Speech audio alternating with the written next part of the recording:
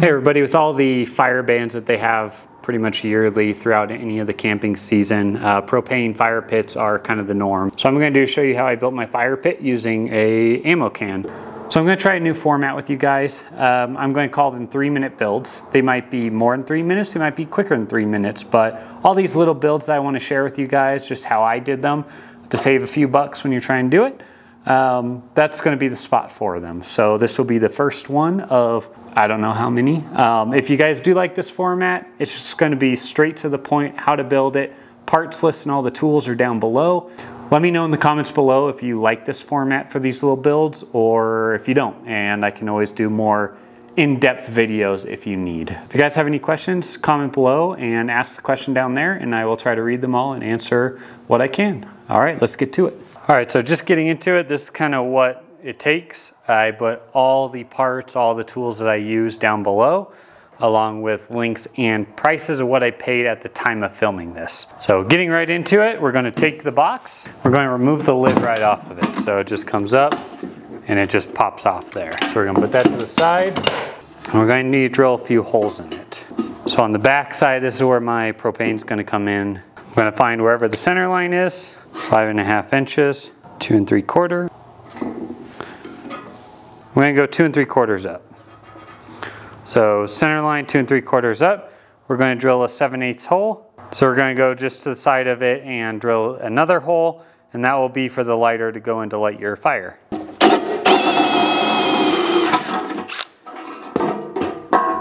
Test fit. So across the top here, just make sure you have the box the right way so you don't drill at the bottom. We're going to drill a couple holes to let some heat out the side. Drill them as big as you want. I am using a 2 1/8 because that's what I have. So I'll do 3 across both sides at the top.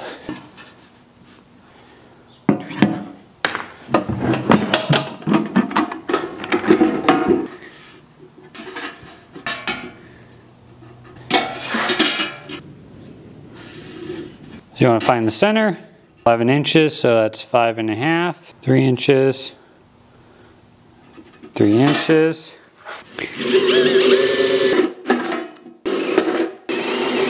Repeat the same thing for the other side.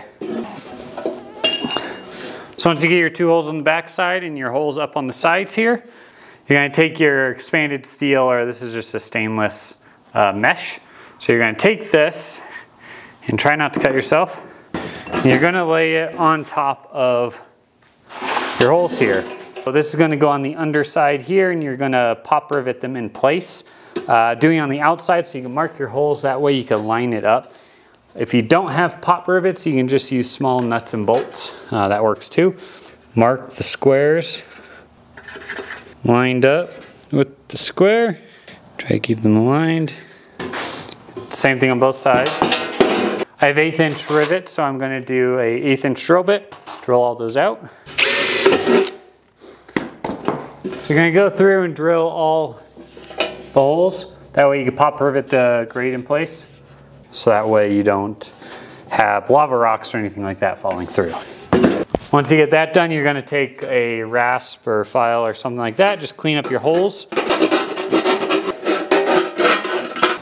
So once you get those in cleaned up, so you're not going to cut yourself, if you want to go ahead and paint it, I am using just a Rust-Oleum high heat paint. I'm just going to rattle can this, give it a day to dry. While I do that, I'm going to assemble all the pipe work that goes inside of it. So you're going to take your pipes, 3 T's, 4 end caps, 2 of these little close connections, 5 4-inch sleeves, and a 3/8 to 1/2 inch adapter. I'll be using this yellow formula thread seal. It says it's good to 400 degrees. Whether I need this or not, I don't know. I'm going to use it though, but it's going to be in a configuration like an H.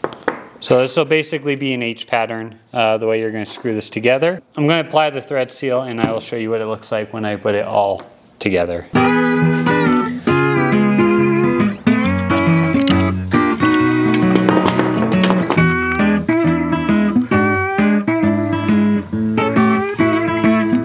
So you want to make sure when you're screwing this together that these two bits right here are close enough together that this fits in the ammo can. So I actually had to put this in my vise to get a couple extra turns just to get it a little tighter than I could by hand. So I put the 1/2 inch to 3/8 reducer on here, a 4-inch sleeve to a T, to the 2 close fittings to another T, to 4 more 4-inch with end caps on it.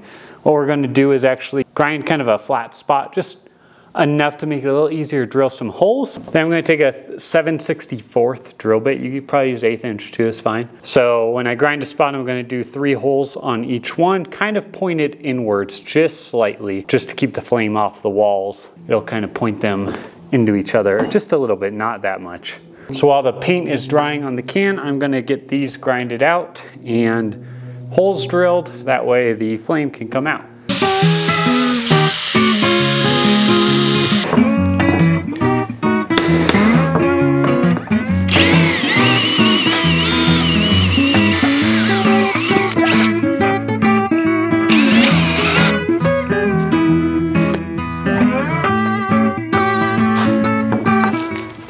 So from this point on, what you'll do is you'll take your air mixer. When you get your air mixer, it'll usually come with like a little stainless sleeve. You don't need it. So you'll just take the air mixer, which helps give it a clean flame. You won't have as much black smoke. And then you'll take your 1/2 inch NPT to 3/8 male flare, and these will be on the outside with washers in between. So let's assemble this thing.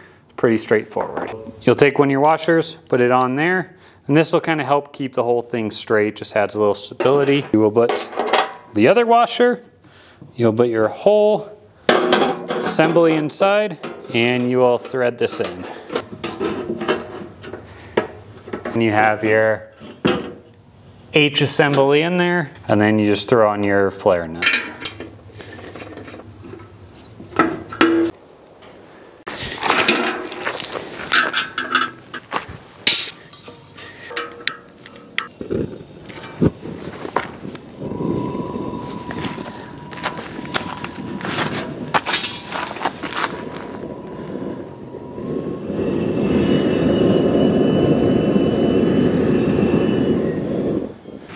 All right, got our test run, it worked. Now we're just gonna take our mesh that we got, whether you use expanded steel, this is a stainless steel mesh.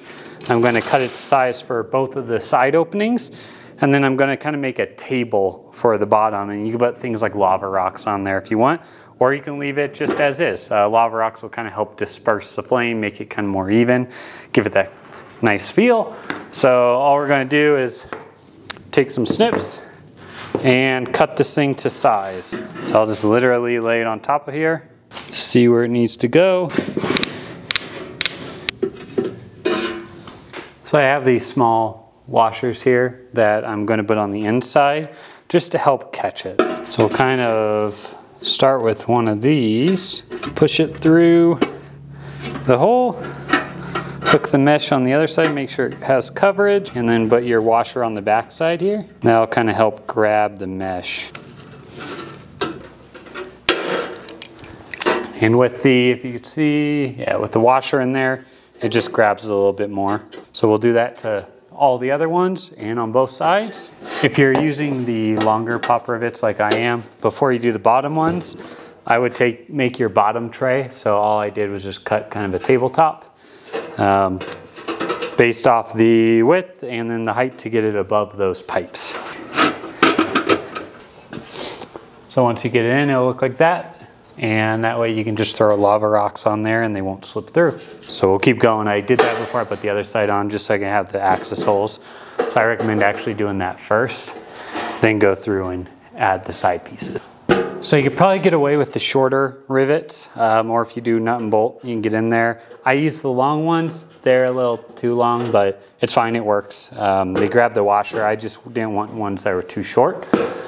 So that's kind of the box there. Take your lid for storage. Pops on really easily. Come down. And that's it. That's all it takes.